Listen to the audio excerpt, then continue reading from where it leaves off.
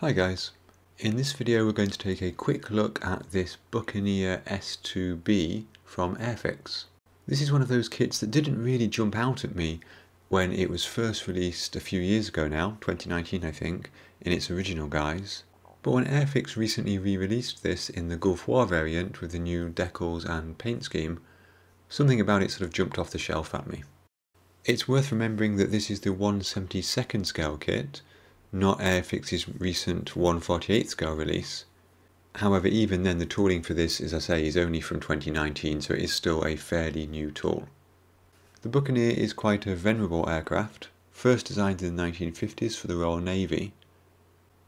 It was initially designed to perform low-level attacks, flying below enemy radar, and throughout its life it was also used in the nuclear deterrent role, and it was modified to carry anti-shipping missiles. It entered service with the Royal Navy in 1962 and wasn't retired until the end of March 1994. As seen in this boxing of the kit, one of the last missions the Buccaneer undertook was during the 1991 Gulf War, where it was deployed in the laser designation role, so highlighting targets typically for tornadoes to attack. Because the Buccaneer's deployment to the Gulf was quite unexpected, after all it was quite an old aircraft, they were quite hastily painted overnight in the sort of desert pink scheme, and on any photos you can see of these aircraft they are quite heavily weathered and patched up. So I think when I come to build this kit I'll have to reflect that in the paint scheme.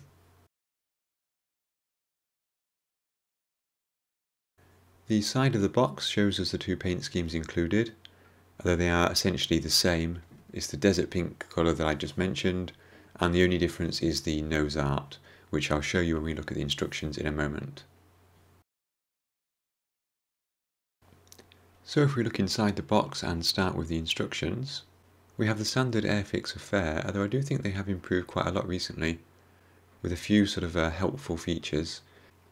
In particular I do quite like the colour highlighting here of the new parts. We don't have the highlighting of the edges to glue like we did in the 1/24th scale Spitfire, but still the instructions are nice and clear. We don't do too much in each step so it's not too confusing, and we have the colour callouts on each part, although these are in humble colour codes rather than colour names. So you can see we build up the seats in the first couple of steps, and then by the end of step 9 we should have the cockpit built up there and ready to go into the fuselage. And we do have some decals there to go on to the instrument panels. In fact, when you see those in a moment, when we look at the sprues, you will see that those instrument panels are completely flat, there's no raised detail on them, so we do need those decals there to give us that detail. Once that's done, we encase the cockpit into the fuselage halves. Then we have to drill some holes for the weapon pylons. Now I don't know if there are different options here, different configurations. It looks like there must be. Step 76 and 77 there, so I'll have to check that later in the instructions. At this point as well we can decide to have the aircraft with the wings folded for use on an aircraft carrier, and if we decide that, we're going to have to cut those wings off there where the line indicates. I haven't decided yet whether or not I want to do that. I suspect, since it's fairly small in 1/72nd scale, I'll probably keep the wings deployed. Then we've got the parts of the engine that are exposed, a few internal sort of bulkheads, and the lower part of the fuselage meeting the upper. The engines continue in step 20 and 21, and then step 23 is an optional step. So step 23 to 25 we only complete if we are building it with the wings folded. So we have that small piece there in step 24 and 25, which goes into the end of the wing, obviously to hinge the wings up. Then step 26 is if the wings are deployed as normal, and we have that kind of bracing support piece there for that purpose. Over the page again, and we start to build up the tail. Now if I remember correctly, the Buccaneer has a distinctive split air brake at the rear. I'm not sure if this kit includes that, let's have a look. It doesn't look like it. It looks like the tail just closes up. So in step 37 we add the engine intakes. That distinctive high tail at the back. Oh, then sorry, I was wrong. Then we do add the air brake there at the back, and we have an option of having the air brake deployed. So that's what, step 45, 46, 47, down to step 49.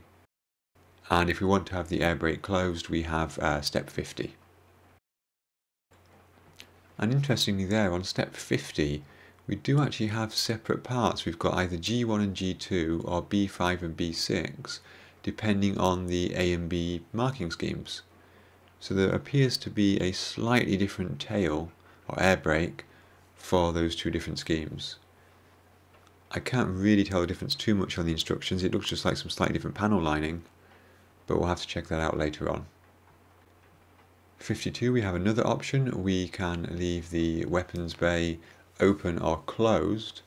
Although we have no weapons to go in the bay, I believe we only have weapons supplied to go on the underwing mounts. In the next step, we've got a few bits and pieces to put on the underside of the aircraft. Then the nose gear,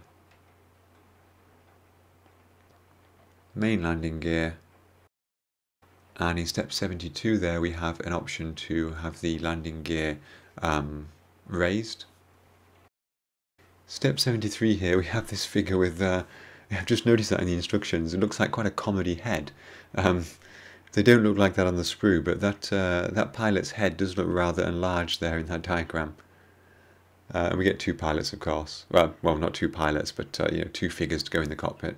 They're not both pilots, of course. Canopy glass going in 74. Then we have our weapons options here for step 75 onwards, with some decals for the pylons. And then step 80 gives us an option there. So 76 and 77 are two options for the weapons pylons on the outer wings.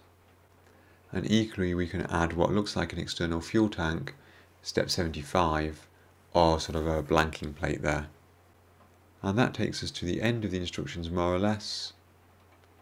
Just finishing off with a few bits and pieces to fold those wings away if that's what we want to do. Okay, moving on to the painting instructions. As I say, both the schemes are extremely similar. We've got this hastily applied desert pink scheme all over. And the first aircraft is here is XW533A, which is Fiona / Miss Jolly Roger. Operation Granby / Desert Storm, early 1991, based in Bahrain. Over the page, very similar, XV863S, Debbie / Sea Witch, same time period, also based in Bahrain. Essentially the only difference here is the nose art. On the first scheme here we have the pirate flag on the port side, and we have a scantily clad lady on the starboard side. And on the other scheme we have the pirate flag on the port side and a differently scantily clad lady on the starboard side. So you've got a choice of ladies there. Okay, let's have a look at the plastic itself. I hope there's not too much noise in the background. It's absolutely hammering it down with rain outside. So first up we have this sprue with the main aircraft components, parts of the wings, the tail, the upper and lower fuselage. As you would expect with any modern kit, but especially Airfix, the ejector pin marks are all in sensible places. So these are the tops of the wings and the ejector pin marks on the inside. And I feel like we have some decent panel lines there, not as deep or trench-like as some of their recent tools, like the Lancasters for example, although that's not such a recent tool these days.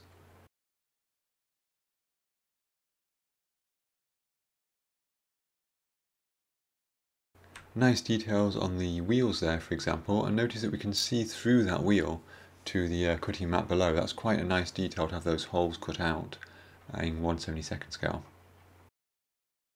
The underside of the fuselage has lots of detail. Those circular marks there are not ejector pin marks, of course, they are detail for the bomb bay. Moving on to the next sprue, and we've got lots of bits and pieces. If we zoom in, we can see the two halves of the ejector seats, which we start with in the first step of the instructions. We have the two figures here, which look decent and have far more sensible sized heads than the instructions suggested. I can see those painting up nicely and looking decent in the cockpit. We've got some landing gear legs there, and lots of the bits and pieces which will be added at various stages of the build. The next step is lots of smaller fuselage parts, typically fairings and weapons pylons. You can see we've got the weapons themselves there as well. Those are paveway laser guided bombs, I think. Perhaps not the finest detail on those, but I don't think they're terrible either. Certainly I can see these pieces painting nicely and looking good after a wash. On the next sprue we have a few random pieces again. Here you can see that cockpit floor I was talking about with the smooth instrument panels with no detail on them, so they'll get the decals on top. Parts of the engine, the undercarriage and the cockpit. We've got the other sides of the wing there. Those are fuel tanks, I believe they are. Moving on to the penultimate sprue. So this will be the nose into which the cockpit fits. Engine access panels there. Undercarriage doors, and there is that air brake which I mentioned before. So that's the air brake in the open position, the deployed position. Engine detail, or fan detail. And then finally looking at the clear parts, quite a small sprue. So despite all the other options in the instructions, we do only get the option of having the canopy closed, I believe. Which is a bit of a shame, but hey ho. And then moving on to the decals. All of the cockpit decals in the top left. Various weapons markings and stencils across the bottom. Top right is the various codes for the two marking options and the roundels. And then we've got those pirate flags there and the dominant nose art. Interesting that we get two pirate flags, even though they do look identical. Actually, maybe they are slightly different, aren't they? The two schools there are slightly different. That's interesting then that Airfix have done that. Good attention to detail. And then you've got your Sea Witch there on the left and the Jolly Roger on the right. So there we go guys, that was a super quick look at the Airfix Buccaneer Gulf War version in 1/72 scale. I'm hoping I'll get a lot more time to build in the near future because it's coming up to school holidays. And of course I'm going to try to smash out some of those dioramas that I've been working on for a long time, or more accurately thinking about working on for a long time but realistically just looking at. I hope you enjoyed this video. I would like to say a huge thank you to all of you for watching, and special thanks to my YouTube members and Patreon supporters. All of your support is massively appreciated guys, thank you very much. I'm going to run off now to Silverstone for the Formula 1, but I will be back next week with a video. Until then, thanks again for watching and have fun modelling.